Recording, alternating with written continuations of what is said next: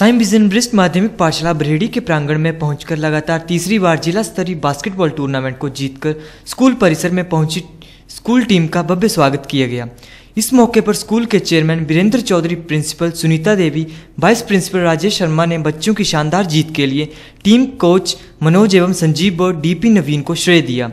और टीम की सदस्य आकांक्षा, अंशिका, निक्तिका, वर्षा, रितिका, मोनिका, साक्षी, प्रिया ठाकुर, आंचल आदि के खेल की भी तारीफ की। स्कूल की 4 छात्राओं आकांक्षा, अंशिका, अंकिता शर्मा व वर्षा ठाकुर का चयन राज्य स्तरीय प्रतियोगिता के लिए हुआ है, जो कि रैन कांगड़ा में आयोजित होगी।